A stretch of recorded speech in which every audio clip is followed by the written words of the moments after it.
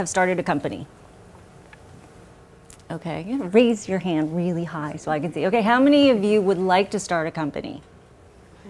Okay, well, yeah, it's still more like 60%. So I'd say most of us have that adventurous spirit, and we're not lacking in the risk-tolerant gene in this room. So I figured as much. But I'm not here to talk about taking risk, because I think most of you are capable of doing that. I'm here to try to give you sort of a framework for evaluating risk. So a lot of us are facing risky decisions, forks in the road. Some of you probably work for a very comfortable company or safe environment, an established firm, and maybe you're thinking about jumping ship and joining another company that, or a startup that isn't well capitalized, or a startup that, maybe your own startup that has zero capitalization. Or some of you maybe are at a startup and you've been doing it for 2-5 years and saying, you know what, now it's time to get a paycheck and get into a grown-up company. Or some of you are deciding on business models. That's really tough, right? Making a switch to a business model, that's very, very risky. So I like what Yogi Berra says about forks in the road. Well, basically what he says is when you face a fork in the road, just take it. So what he means is that, look, both decisions are going to have its hardships. It's just sometimes you just don't see it right away. So every decision has its own risk calculus. Every decision has its own opportunity cost. What you may think is the safest decision may actually be the riskiest decision. And what you think is the riskiest decision could actually turn out to be the safest decision. So how do you know? How do you know? So I have a framework for that. But before I get into that, I'm going to tell you a little bit about my story. First time I'm sharing my own story. So when I was younger, I was a pretty good artist and won some art competitions, so I got into 3 art colleges, and I decided that I was going to choose the college that was affiliated with a university because I wanted to take other classes besides art, because as I started thinking about 4 years of refining my trade to have a career, and a career is defined by Webster's dictionary is a job or profession that you do for a very long time, and so I thought job, making money, art, I'm going to starve. And I didn't want to be a starving artist. And so immediately when I got into school, I started taking accounting classes because I figured if my artwork wasn't good enough to sell, at least I'd know how to sell somebody else's art. And then a few months passed and I wasn't really quite happy with that passion, with that art form. So I became a double major in dance and accounting. Well, by the time I completed my sophomore year, my left side of the brain, the practical side, was just like pounding, and I had this voice shouting at me like, are you crazy? The shelf life of a dancer at my age would be 10 years. I was 19, so by 29 I'd basically be washed up, I'd be retired, I'd be facing an early midlife crisis at 30, and that didn't sit well with me. So I thought, you know, I keep struggling with the arts, I'm just going to drop it all together and just focus on career, making money. So what did I do? I focused on Wall Street. I got an internship my junior year. I graduated with an economics degree. I was on a trading desk at JP Morgan by the time I graduated, and 9 months after that, I was managing a $1 billion fixed income fund with 3 other managers. So economically speaking, I was doing really well. I was 23 years old. I had enough money to buy a condo, had a closet full of Brooks Brothers pinstriped $300 suits. And basically I was this gal. I'm really dating myself now, but you know, Melanie Griffith, she was the bomb. She was the quintessential role model for success, circa 90s. Well, somebody said actually 80s, but late 90s, late 80s, early 90s. Anyway, she was awesome. Last year. Yeah, yeah. And but you know what? Once that novelty wears off, because there's a novelty in sort of this image that you're going after, and once the paycheck wore off, then I had to actually think about what I was doing every day and the act of doing something every day to get that paycheck. And after a while, it was sort of void of meaning. I mean, because you really have to start concentrating on what you're doing every day, and I didn't really love it. And that's when I started thinking about college, because that was, at the time, that was when I was starting thinking about meaning and what I enjoyed. And what I realized was that the problem with college is that it encourages you to focus so much on a career, something you do for money. And what colleges should be doing is encouraging you to refine your hobbies, something you wouldn't do for external reward. And look, there's nothing wrong with being practical or teaching practicalities of life, but the challenge becomes when you're trying to figure out what you enjoy. It all of a sudden starts getting skewed when you're thinking so practically. And the problem with not understanding who you are and what you enjoy is that it distorts all your risk preferences. See, it has to start there. You have to understand what you enjoy, and then your risk preferences aren't so distorted. Mine were. So what I thought was safe. I thought, getting a job, going on Wall Street, that is going to be safe. Well, actually, what I ended up doing was risking 4 years of obsessively pursuing my passion. And those are 4 years I'll never have back. And those were 4 years when I was very young. Those could have been very good years, especially if you wanted to be a dancer. And so I said, well, you know what, I'm not going to waste 4 years anymore. So I went back to the arts. And a different art form, I became a writer. But I did that a lot too. I had a journal ever since I was in 2nd grade, so it was still a bit of an art form. And something else changed. I had a different goal. It wasn't to make money, but it was to make people think through my writing. It was very similar to what I did with art. I wanted to make people think through my drawings or paintings, or I wanted to make people pause when I danced. I wanted to make people think. And the funny thing is, I wasn't a starving artist because I had 5 jobs. But that was okay. What you realize is that you become very resourceful when you're doing what you love. And the other byproduct that is surprising and massive is that when you're doing something you love, there's amazing things that can happen. And so I didn't make a lot of money in the beginning, but I gained a ton of influence. A ton of influence. I had 400,000 subscribers. This was pre-Twitter. So probably a couple million Twitter followers because it's so easy to get Twitter followers today. And you had to spend $2 million just to advertise on my newsletter. And that was one channel. So the money came. And I didn't even focus on it at all. And so now I know what the old sage, Master Oogway from Kung Fu Panda says, one often meets his destiny on the road he takes to avoid it. And so I tried to avoid the arts, but I ended up back on it anyway. That was my destiny. So how do you get to your destiny? How do you not waste 4 years of your life, and how do you not distort your risk preferences? Well, I have four things to look at. There are no safe decisions. Brandon, I changed that because of you. Find out what makes your heart sing, build up your risk muscle, reduce variables, and always be prepared. So I'll just go through those 4 quickly. So there are no safe decisions. This one's a really easy one. Look, I know a lot of us, when we face decisions, we say one is safe and one is risky. We all do that. So the challenge with doing that is that when you say something is safe, you have a tendency not to even investigate it. You have a tendency to just overlook it. So if you are in a safe position today, or if you are trying to make a decision to be in a safe place, just ask yourself, safe from what? Write that down. No, ask yourself, safe from what?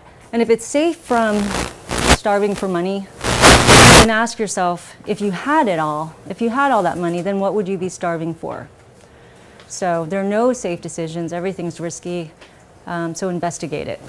So that's point number 1. Point number 2, what makes your heart sing? Just like I said earlier, Yogi Berra said, look, just take it. Both roads are going to have its own hardships. And not only that, when you take a road, you're going to be met with successive forks in the road. And you're going to be faced with difficulties. And it's going to be what your love and your passion for that road or that goal that may be the only thing that will keep you on it. So you better love what you're doing. What is your intrinsic motivation? So that in psychology, it's sort of what occurs when we're doing something that without external reward. It's something like exploring or learning. It's actualizing your potential. What is your intrinsic motivation? So Steve Jobs, everybody knows, famously dropped out of Reed's College, and he took a calligraphy course. And this is what he said about it. It was beautiful, historical, artistically subtle. It fascinated me. And none of it had any practical application. Isn't that amazing? Wouldn't it be awesome to just do something that we loved, do something that fascinated us? Just imagine how much more we would know about ourselves. And that's what we're trying to do, is understand what it is that fascinates us, because then we can actualize our potential. But it was 10 years later when it actually came back to him, so it's no surprise that what made Steve Jobs' heart sing was marrying artistry and technology. So a lot of people, a lot of companies actually talk about what makes their heart sing through their mission statement. So this is Mark Zuckerberg. This was a long time ago. So Mark had just quit Harvard, and he was moving out here to Palo Alto, and I asked him, well, what is it that makes your heart sing? What drives you? And he said, well, I want my classmates to share their schedules. That was pretty much it at the time, because he was still at Harvard, he was still in college. But it hasn't changed much. Now it's give people the power to share. But basically what he wanted to do was empower his classmates to share, and that was his mission statement. When Google, Larry Page, I met Larry Page there, they had 10 people in their company. And I asked him what his mission statement was. It was to organize the world's information, and it still remains the same. Of course, it's a much bigger mission, but it's still pretty consistent. That was what it was when they had 10 people in the company. So what makes your heart sing? And it's not a paycheck. You know, it's not a title. It's not a checklist.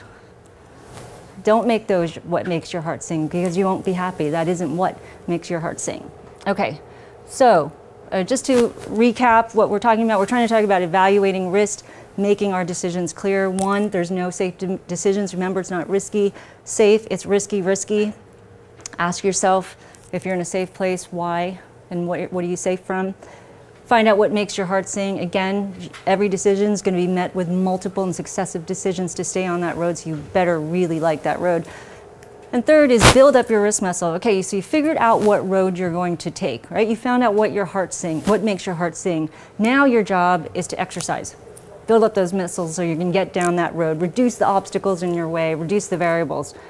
So if you think about games, games fall on the spectrum of chance to skill, and there's a bunch of stuff in the middle of it that we need to reduce. This is what I call reducing variables. Physique, talent, knowledge, experience. You reduce those to move the game from chance to skill. So I just did a triathlon on Saturday, and I'm a terrible swimmer. And put me on a bicycle, give me 100 miles with a bunch of climbs, and I know exactly how to approach that. I can strategize all day. Swimming, no chance. I have no idea how to pace myself. So what did I do? Well, I got in the pool, and I swam, and I swam. I really don't like pools. I really don't like open water. I don't like cold either. So, but what did I do? I kept practicing. And I did that because I needed to move away from chance and drowning toward skill. And the funny thing is that risk is a lot like that. So if you think about our bodies, we're not naturally meant to be in the water. Right? We walk, you know, we're meant for the ground. It's very uncomfortable to be in the water. So, but if you have to do something, if you have to swim, then you need to put yourself in that water all the time, every day. You need to build up those swim muscles. And risk is the same way. The physiology of our brain is that our brain is fixed to, or wired to avoid pain, avoid fear, avoid discomfort. The brain is wired to keep us in a safe place, to resist change. So if our brain is not wired to take these risks and be in these uncomfortable positions, then we need to practice we need to force ourselves, because it's not natural. And we also have to do that because it's in these positions of discomfort, it's these positions outside of our comfort zone where we actually can expand our capabilities, right? I mean, look, you're in a comfortable position, you're not going to do anything that you haven't done before, right? But what you want to do is expand your capabilities, because that moves you toward skill. So you need to reduce the variables, and the only way to do that is to get into a risky position, in an uncomfortable position, so you can find yourself figuring out how to get out of that position and expanding your capabilities. So I have another thing that happens when you're doing this too. You start understanding what your risk profile is. what you don't like, what you're good at. And Adam Goldenberg, who is the founder and CEO of Just Fab, he's speaking tomorrow. So he had started 4 companies before Just Fab. So he's been doing this a lot. And finally, he decided for Just Fab, what he was going to do was he was going to bootstrap. So I said, Adam, you started 4 companies, you've sold one. He was part of the Intermix team that was part of MySpace, sold to News Corp for $600 million. And I said, why are you bootstrapping? He's like, well, because I know my risk profile. I said, I want a lifestyle business. I don't want the pressure of the venture capital game. So it was pretty clear to him. He had such a scope of that road that he had taken so many times before that he knew exactly what to do. But the other way to look at this too is if you think about risk as something really large, what you could do is divide it up into chunks. So if you go to the gym, right, you're not going to be going in there lifting tons of weights, right? You're not going to go in there and lift 200 pounds. You're going to go in there and lift 50, 75. You're going to build up to it. And Adam did the same thing. He had a huge risk, right? A big company, which could be a big risk. But what he did was he bootstrapped it, meaning he didn't come out of the gate with a lot of risk on his shoulders. He came out of the gate with a very small risk. And he built up the risk commensurate with the company as the company grew. So that's what you do. You sort of take the risk in little chunks. It's the same thing as if you want to expand your product into the market. And all of you know, most of you know this already, right? You don't blanket the entire country. What do? You start with you start with your industry, you start with your city, you start with your region, and you own it. You take small risks there, you figure it out, and then you get all the problems solved, and then you replicate that. That's how you expand, right? You take small risks, and then you build it up. You don't take a big one. So that's the game. Move from chance to skill. Finally, last one is always be prepared. One of the ways to reduce variables is be prepared. Stay sharp. Stay on your game. So another story of mine, when I was at CNN, I had this amazingly horrific job. And I felt like I was in purgatory. I was humiliated. I didn't feel appreciated. I was a tape librarian. Does anybody even know what that is? That's a person that you say, hey, go grab an image of the exterior of IBM. Okay, I got it. Go get it, people trading. I mean, it was brainless. I could do it in an hour out of an 8-hour day. So I had a lot of time on my hands. But I stayed focused on what it is I wanted to do. What was my goal? My goal was to make people think through my writing. And so I looked around me, I thought, wow, I have all these resources. I have these newspapers, I'm surrounded by so much. And so I said, I'm going to take advantage of this situation. You're paying me to learn. You're paying me to get really smart. And so I did. I was surrounded by video, so I figured out how to make stories through video. I was surrounded by newspapers, and so I just absorbed all the current news and information. Well, one day, one of the producers said, I need somebody to go out and interview the chairman and CEO of Viacom. Now, this is CNN. We've got a big staff. And nobody was around. Nobody wanted to do it. No reporters, no senior producers. So I said, I'll do it. I was a tape librarian. And so they said, oh, okay. So you try it. So I did it. I landed the interviews. I did the interviews. And I wasn't a tape librarian much longer. In fact, I wasn't after that. So, but that's because I stayed focused. I wasn't disillusioned. I wasn't upset. I took advantage of what the opportunity they gave me. And I said, you know what? I want this. And so when the opportunity presented itself, I could jump on it. If I were at the bar moping, or if I was thinking about working on my resume because I was unhappy there, I wouldn't have seen the opportunity. And the whole point is if you're prepared, you'll see the opportunity. So if you've been rejected by a VC and angel, if somebody's told you, you're not good enough and that idea stinks, well, you know what? Don't blame the situation. Just focus on what it is that you want to do. And the opportunity will present itself. But you won't see it unless you're prepared. And that's it. All right. I don't have time for questions.